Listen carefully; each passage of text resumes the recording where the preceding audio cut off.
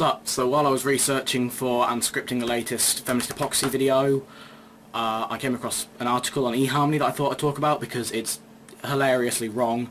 This is only going to be a short video, hopefully. I apologise for the angle. I'm in my other room, not the one I record in, because I need to have the PC so I can read the article, and I apologise for the wintry jumper. I don't have very many clean clothes at the moment. I don't know if you can see that pile of washing. I'm a messy person, so... This is an eHarmony article, so you know it's going to be good, called 15 Reasons to Date a Single Mum. Let's see how many of those are actually legitimate reasons. So let's start with number 1. She's no wimp. Single mums are tough and independent. Well, the majority of single mothers receive some child support from an ex-partner and some government money. Furthermore, the majority of single mothers work only part-time, unlike the majority of single fathers who work full-time. Therefore, the average single mother is not earning enough money to support the kids on her own, and is entirely dependent on both her ex's money and the taxpayers' money. So independent is a no, and tough is complete assumption. Are you saying all single mothers are tough? Because I know that to be untrue.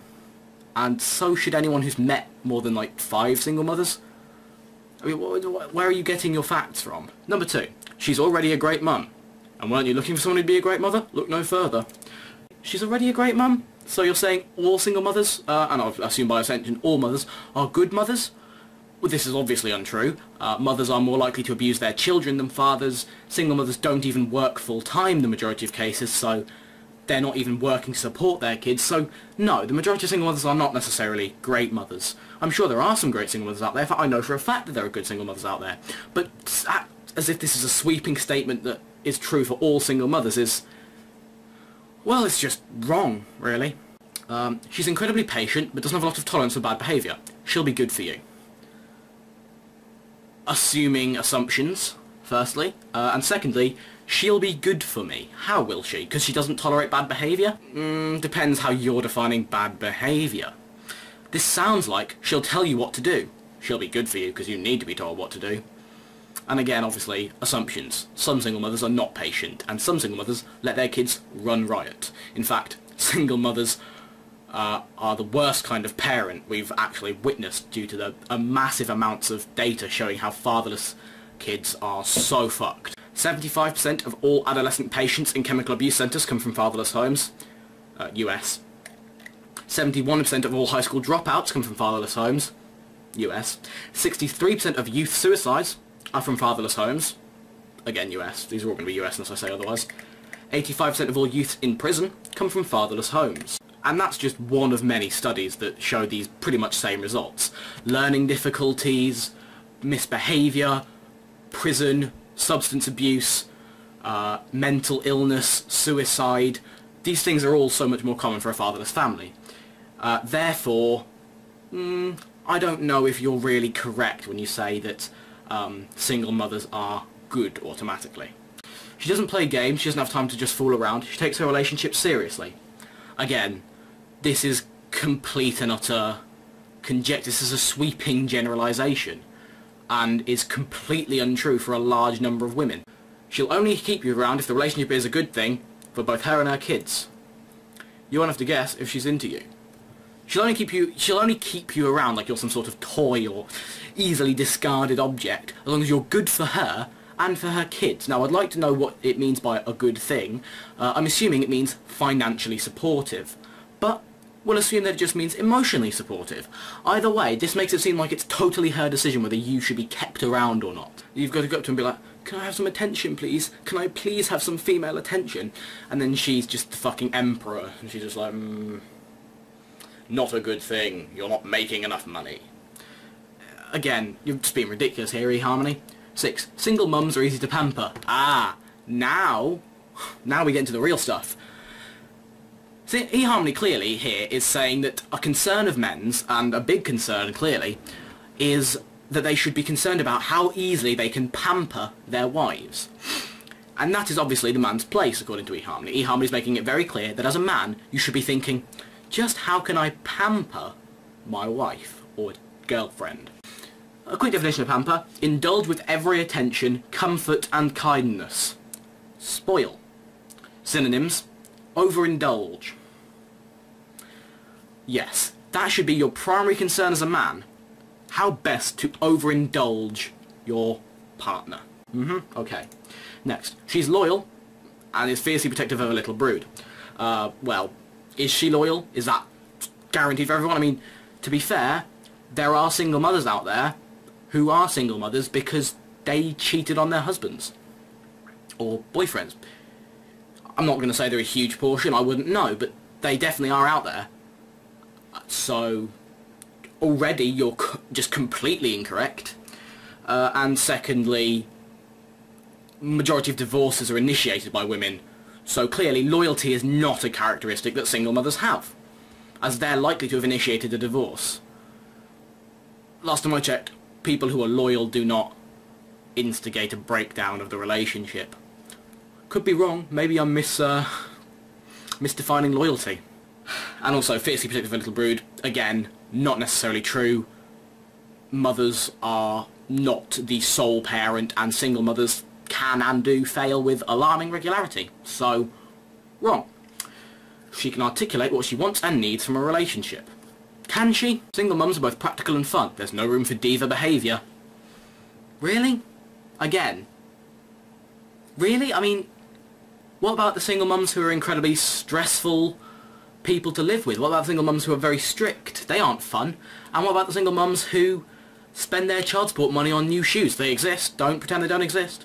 They aren't practical. I mean, it's very, very unfair on everyone, really, for you to equate all single mums to this one ideal that you believe in. Number 10. She's no longer a party girl, but a fun night out is still very welcome. Again, patently untrue. There are plenty of single mums out there who are still very much party girls. Number 11. She's selfless. Single mums put others' needs before their own. They so don't. As a general rule, they just don't. I mean, the fact that the majority of people awarded primary custody of children are single mothers shows that they clearly don't want to share with their husbands, or that their husbands are all unfit. But if you think the majority of husbands in the world are unfit, then you've got some serious issues with men. So not necessarily is she selfish, not to mention, a lot of the time kids are forced to live with their mother as a single mum situation, even when they express wishes to live with their fathers. So again, she might be putting her own needs before the kids' needs. There are plenty of documented cases of single mothers who have forced, using false accusations or insults or restraining orders, etc., a husband out of the family so that he will simply provide money, and the only reason they've wanted the kids is for the child support. We know this happens. This isn't mystery or secret. This is very well-known stuff. We all know this happens, and yet we're ignoring it. Number 12. Mums make the best lasagna and give the best back rubs. Do they? I mean, do they? My uncle makes a sick lasagna, and my mum can't cook for shit. And really, back rubs, you should date a woman who has clearly already been in a relationship that was committed enough to have a kid, already has the baggage of a kid who isn't yours, and who is dependent entirely on either the government, her ex, or both, because she'll give you a good back rub. Number 13. You'll get to take part in adventures to amusement parks, the zoo, and the park. Bonus, you'll have an excuse to play with toys. Well, I'll give this one a half point in the good point column, because by dating a woman with children, you do get to participate in things typically reserved for parents of children. But amusement parks and the zoo, I don't know about the park, but amusement parks and the zoo are both things that adults frequent. And don't require kids for. And indeed, by not being with a woman and her child, you can save a lot of money. It's a lot easier to have a fun time when you don't have to worry about kids' welfare. Indeed, a young child would make an amusement park shit, because you'll have to spend all of your time looking after a young child. Also, zoos are depressing. I hate zoos. The park, is it really that fun that it's worth getting into a relationship with a single mother and her child? And playing with toys, again, it's liberating, I'll give you that, but is it really worth it? Number 14, she's adaptable. She knows that life doesn't always go as planned and has learned how to make the best of it. Once again, complete and utter assumption, generalisation, based it not at all in fact. Number 15, this is the kicker. Single mums can do it all. Can they though? Can they? there's so much wrong with that statement, it's painful. And finishes off with, but they're super appreciative of a helping hand. Woo her with kindness and acts of service. Really interesting choice of terms there, eHarmony. Acts of service. And I think that really sums up the entire article. Men are there to service women, and single mothers deserve and need servicing. But they don't need it because they're independent and tough, but they do need that. I mean, to simply say that single mums are capable of doing it all is a very pressing matter, because if you honestly believe that, you should be completely and utterly in favour of getting rid of child support and of government benefit for single mothers. If obviously you're in favour of child support and government benefit for single mothers, you don't think they can do it all, because you clearly don't think they can provide for their family. So, which is it, mate? So there we go. That was 15 reasons you should date a single mum. Or more likely, 14 and a half failed attempts at logic and half a point, but really you can do the same thing without marrying / dating a woman and her child. Although obviously you wouldn't date the child. Harriet Harman hasn't had her way yet. So basically the thing we've learned from here is this unfounded and factually incorrect assumption that all single mums are wonderful, and the idea that men should be working as hard as they can to provide for, service, and generally be useful to women. Thank you for watching.